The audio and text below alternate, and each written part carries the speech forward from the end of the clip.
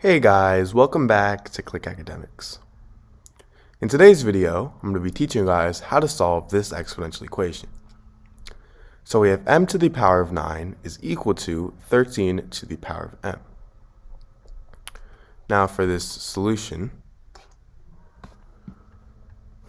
alright, so we're first starting with m to the power of 9 is equal to 13 to the power of m. Now what I'm going to do is I'm going to take the ln on both sides. So now I have ln of m to the power of 9, and now this is equal to ln of 13 to the power of m. Now an important property of logarithms is that, let's say I have log a to the power of b. I can actually move this exponent b to the front of the logarithm. So this would equal b times log a. And this property is known as the power property. And because ln, the natural log, that's also a logarithm. Meaning if I have ln to the power of a to the power of b, this is equal to, I can move my exponent, b times ln a. So in this case, I have ln m to the power of 9, and this is equal to ln 13 to the power of m. So I can think of m as a and 9 as b. So I can move this exponent 9 to the front of the logarithm. So this would be 9 times ln m, which is equal to ln 13 to the power of m. And now I'm going to do the same thing with ln 13 to the power of m. I'm going to move my exponent to the front. So now I have 9 times ln m is equal to m times ln 13. Now what I'm going to do is I'm going to divide both sides by 9m.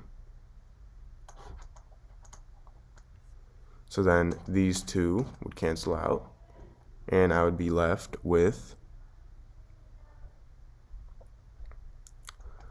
ln m over m is equal to, these two would cancel out, so ln 13 over 9.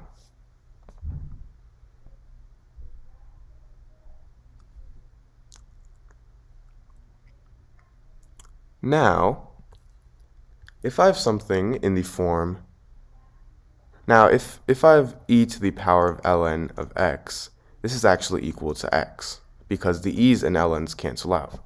So m here, e to the power of ln m, this is equal to m. So now I have ln m over e to the power of ln m is equal to ln 13 over 9.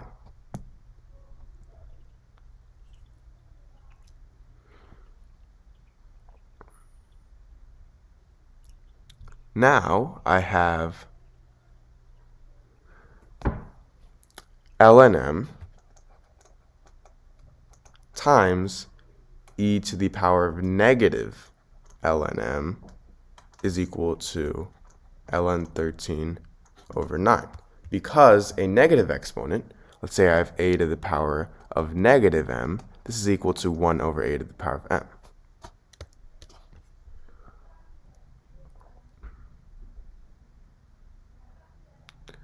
So now what I'm going to do is I'm going to,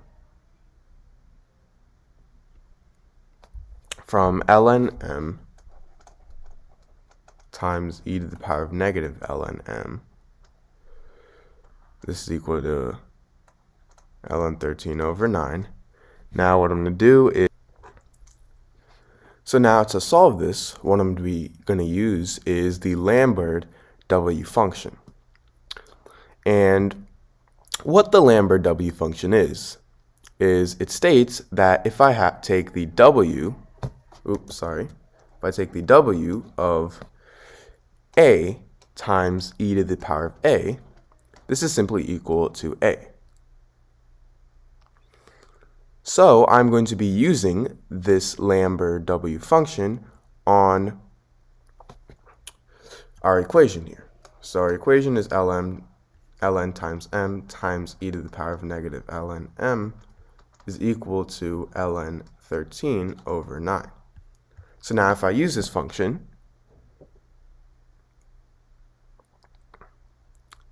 and now before doing that, if I multiply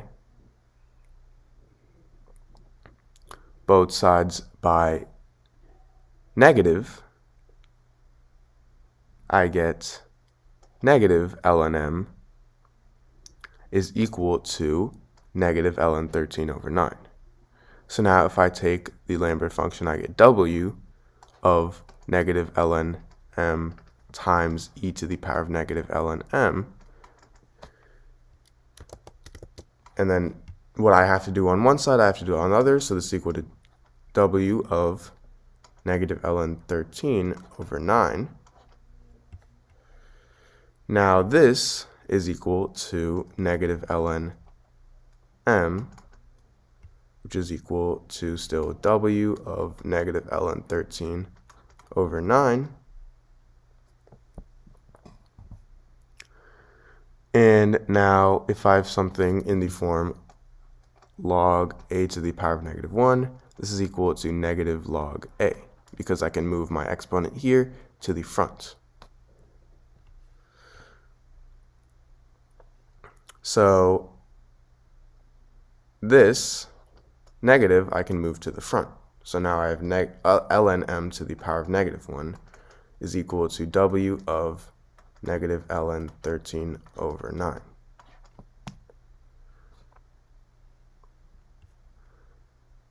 Now if I take e on both sides, I get e to the power of ln m to the power of negative 1 is equal to e to the power of w of negative ln 13 over 9.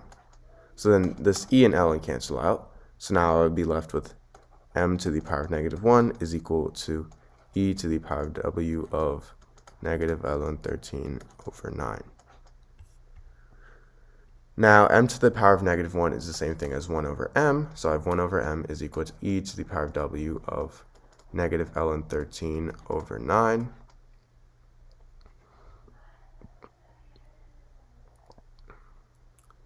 And now 1 over m is the same thing as, now if I replace these two, I get 1 over e to the power of w of negative ln 13 over 9 is equal to m. So that is our answer.